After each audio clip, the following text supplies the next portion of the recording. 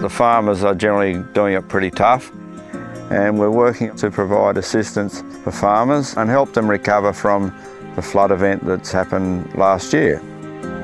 This year is a little bit difficult because of the effect of floods. When we started to get out and have a bit of a look around when the water's receded, we've got channels that need to be reinstated, a fair bit of fencing on farm that needs to be put back together. It's put the brakes on, cash flow's pretty well shot. The flood has impacted mainly on the fences around the properties, and with the amount of works required, the local contractors just can't keep up with it. So rural aid volunteers are here doing predominantly fencing. They're doing tough with floods and whatnot, and they just need some show of love and support. Having some rural aid volunteers here to clear some of the debris off the fencing and straighten that fence up will be a huge difference for us.